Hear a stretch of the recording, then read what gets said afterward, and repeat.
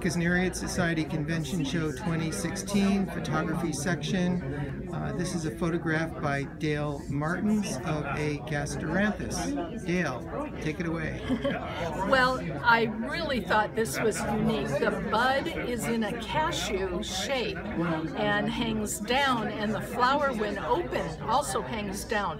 What's really cool about the plant, I'm going to pick this up, is this top part of the cashew shape holds a whole bunch of thick nectar, and the thick nectar smells like adhesive bandages to me. It's kind of a latexy smell to it, but it's very, very thick. It needs a terrarium. The plant needs a terrarium, and I did manage to tickle the pollen onto itself, and it produced a berry. Very cool. Beautiful photograph. Thank you, Dale.